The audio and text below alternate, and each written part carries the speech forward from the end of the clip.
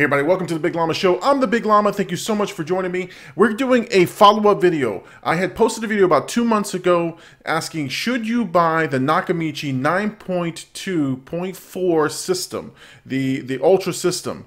And I got a lot of hits on that video and a lot of questions. So I decided to do this follow-up video just so I can answer some of those questions and give a little bit more insight than what I did on my comments. All right, let's get right to the video. Here we go. It's SINA. She ruckus. Dead beat. Let's go, let's go, let's go, let's go. You ain't a killer, boy. Stop. I hear you yelling stacks on deck. Hey everybody, welcome back to the Big Llama Show. I'm the Big Llama. Thank you again so much for joining me. This is a follow-up video to my Should You Buy a NAKAMICHI Shockwave System.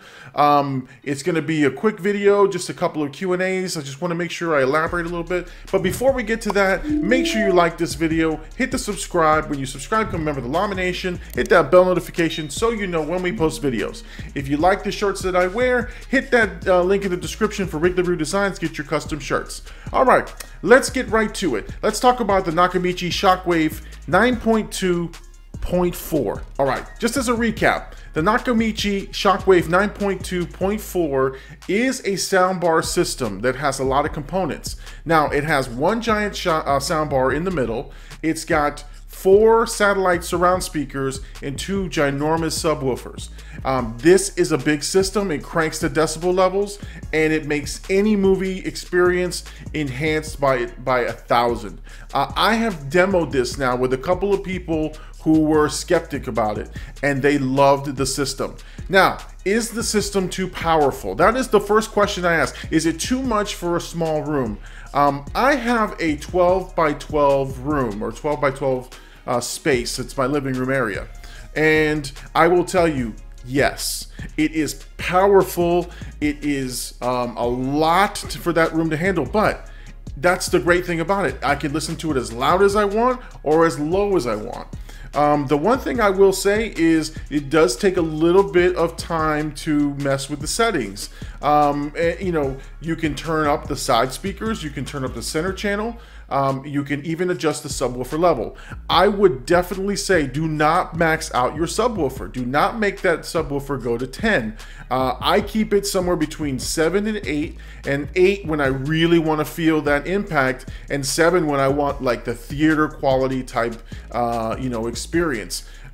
So that is my recommendation, and that's the first question is, you know, is it too much for a small room? I would say yes and no, but it doesn't matter. If it means it's too much, it means you have volume control. You can go and max it out to a great capacity and still not reach its full potential. There was some question about the Dolby Atmos and how it's simulated. Now, I know that it has upward firing speakers. If you aim the speakers, so the satellite speakers, for example, you can have them standing straight up, you can have them laying down, or you can have them in a dipole, which is 2 speakers connected to each other. And NAKAMICHI does a great job of providing you with layouts and with diagrams on where you should put these speakers. I have an uneven roof, so my roof is not flat. It has sort of an arc or a curve that goes straight up. So on a high ceiling like mine, laying those speakers flat did not give me a better result. I preferred to have them sitting straight up, facing me like traditional surround sound speakers would. NAKAMICHI recommends there are 2 rears that face the front, so they should be behind you. Behind you on the couch, facing this way, but not directly at your earshot. And then there are 2 side speakers, and those should be firing somewhere near your earshot, and that will create that surround sound Dolby Atmos experience. Now, the front of the bar, I do know it comes at an angle, and what that does is it does fire upwards, but I do find that it's better for the clear discussion or clear talking dialogue, and I don't necessarily hear a whole lot of sound coming up, but again, that was my explanation in terms of the ceiling height and how you should lay the speakers. I have a picture on how I do mine. I'll demo it here, and you can see exactly how mine is set up in the living room. There was a question about, should I buy it brand new or should I buy it refurbished? and I have not had any experience with refurbished equipment for Nakamichi. I have bought other refurbished items, other refurbished electronics, and usually I don't have a problem with them, other than there are minor cosmetic issues. And some of them, like if you go to Best Buy or one of those retailers and they have an open box item, usually there's a blemish because it was transported or there was a damage when in transport, and that's usually okay. For the Nakamichi system, I do know that they have a certified sort of refurbishment department, or that releases it and resells them, and it's at a significantly lower cost. I wasn't willing to make that risk. I was very afraid of the quality. First of all, I was afraid of the name Nakamichi. I wasn't that familiar, and so when I went to purchase mine, I purchased mine brand new. There was a refurbished option, which would have saved me hundreds of dollars. But I just felt like I couldn't trust it. And so I went with a brand new system. Can you go with refurbished? I'm sure you can, but I do not have experience with that, and I don't know how it will be. If you are somebody who's had it refurbished, hit us up in the comments. Let us know what you thought about the refurbished system. I've seen many of them sold online, and not a lot of complaints, but at the same time, I wasn't one of those people. Another question I get asked a lot is it good for music? And I've said this, I think, on the first video, and I'll say it again. No, it is not a system if you're looking for a secondary stereo to play music in your home. It doesn't have, now if you're sitting in the earshot, if you're within the living room area and you're listening to music or music on the TV, watching a music video, or now with Apple TV and the Apple Music, they have that Atmos surround or Dolby Atmos music. It works and it sounds pretty good, but I definitely do not recommend this if you're looking for a sound system for music. First of all, to connect the music, you have to connect it through Bluetooth, so that connection is a little bit less quality. If you run it off an Apple TV or some kind of streaming box, that may work a little bit better and the quality may be better, but when I step away from the earshot of the speakers, it does not sound that good. It doesn't sound good at all. So if you're buying this for music, absolutely not. I do not recommend it. If you're buying it for movies and movie viewing and watching surround sound quality, IMAX quality type stuff, yes, definitely recommend it. It is amazing. It blows you away. But from a music perspective, no way. Now, every system will have its pro and its con, and this one has a couple of cons, and I'd like people to know about them, just so you know that this is a fair review from me. The center speaker, the center channel, while it produces crystal clear voice tone, it is a little bit flat. You're going to have to turn up the treble a little bit in order to get just something a little bit different, because at least for my ear, I don't like it ultra flat. In the middle of a movie and when you're in the middle of an action sequence, you can tell no difference. It sounds amazing, but sometimes when there's less action and more dialogue, I find myself having to either turn up the treble and turn down a little bit the center channel, because it can be overpowering. But it doesn't take away from the system, but I thought that's just something that I didn't like about the system, and I wanted to be fair and honest about my review. So that's one thing I would say. The other thing I would say about the particular system is that you shouldn't use it for a regular TV broadcast. I know that a lot of people have surround sound systems or soundbar systems connected to their TVs, and they pretty much run the soundbar as their TV volume for all things.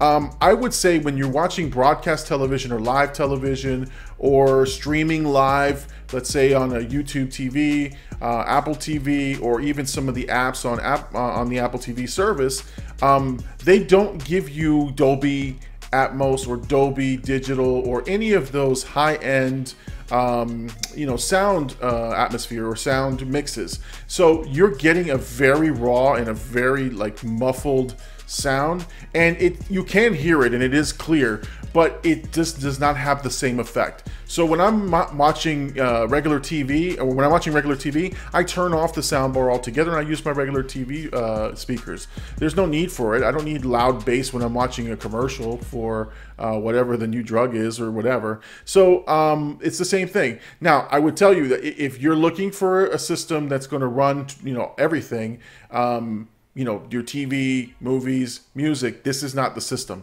It is strictly for movies, and there's some TV, experiences you have. Now, I will say this, and there's one thing I said in my review earlier, was concerts. plays like Hamilton on Disney Plus, those have a great Atmos track, and it just sounds like things are right there, like if you're in the theater. So I would tell you that that's a great viewing experience if you're watching a concert, a musical, something high energy like that. This system was built for that. Now let's talk about the connections. The connections are very, very important. The way that I have mine set up, and this is just my setup, is I have everything running through my TV. My TV does have an ER connection, so it does have a pretty advanced connection where I can get, I am getting Dolby Atmos because the system is registering it, but I know there's some loss. So it's lossy Atmos is what somebody said, and I don't know what that means, but I'm assuming that there is less quality. It's not as pure in the signal. So what Nakamichi recommends is that you connect things directly to the soundbar and then run a connection to your TV. I have done that with my Blu-ray, my UHD Blu-ray player, and that works amazingly. Even crappy Blu-rays who have really bad tracks sound amazing. And so again, it does help. Now again, I'm running the Apple TV through the TV, and then from the TV into the Nakamichi system. And the Atmos tracks, when I watch any of the Avengers movies or Ready Player One or Saving Private Ryan or any of these big sound movies that have Atmos tracks, sounds amazing. And I even tested it. Unfortunately, putting it on a video does not do it justice, but I tested playing the actual 4K UHD Blu-ray of Saving Private Ryan and then watching it off of Apple TV, direct Dolby Atmos track. And so I did find a slight difference, obviously, in the video quality because it's not streaming. And there was a little bit more crispness when it came to the sound, but not a demonstrable difference where you're going, oh my God, I can definitely tell the difference. Because I was looking for it, I found it. But honestly, if I was watching one in one version or the other, I probably would not have noticed. And it was so freaking loud, and it was so clean in terms of the sound and the violence and everything that I really couldn't tell. So honestly, that is something that is more of a preference. For me, because I use it as a regular TV through my Apple TV, I don't want it connected directly to the soundbar because I want the ability to turn it off and turn it back on. All right, well, that's my follow-up to my original Nakamichi video. I still remain the same. Months after I've had the system, I cannot tell you enough that it was the best investment I've made for sound quality. Once again, I want to make sure, full disclosure, I am not paid by Nakamichi. I am not a Nakamichi rep. I am just simply a movie fan who bought this system out of a lot of research, and I love it. I would recommend it to anybody who loves movies and wants that home theater experience. Listen, with all these movies being streamed directly to home at the same time as the movies, I found myself wanting to watch it at home more than I want to go to the movies. And I'm a big theater purist. I think you should go to the theater and enjoy it in that experience. But there's a couple of movies now that I've watched in my home that I have enjoyed and thought, oh my God, it just brings me to another level. So should you buy the Nakamichi Shockwave 9.2.4 Ultra? Yes, definitely buy it. I would recommend it. I'm glad I bought it. You can buy step down systems. You can buy the 7.2.2 and the 7.2.4, which has less satellite speakers, one subwoofer versus two, so on and so forth. So there are different tier levels, but if you want the full capacity, full experience, you can't go wrong with the Ultra, which is the 9.2.4. And I do know that the 7.1.2, which has one subwoofer versus two, does a pretty decent job. But again, for me, 2 subwoofers is the way to go. All right, that's my follow-up to the video. Please hit me in the comments. Let me know what your questions are. Let me know if you bought a Shockwave, if you love the system, if you don't like it. Tell me what you do and what you don't like about it. I'd be so interested to know. Make sure you like this video, hit the subscribe button so you become a member of the Llama Nation, and hit that bell notification so you know when we post new content. Thank you so much for joining me. I'm the Big Llama. This is the Big Llama Show. Peace out.